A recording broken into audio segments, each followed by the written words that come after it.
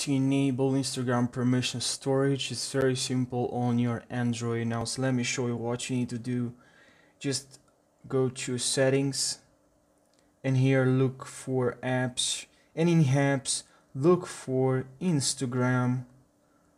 Let's see, Instagram. Okay, let's actually write here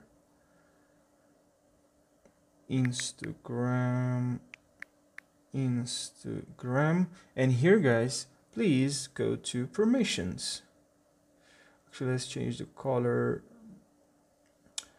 Permissions, and here in permissions you will not see here storage. So what you need to do is to tab on storage, and here you need to tab on, we need to select allow access to media only. Okay, that's how you allow permissions for storage. I hope this video helped you. If it did, drop a like and subscribe for more how-to videos.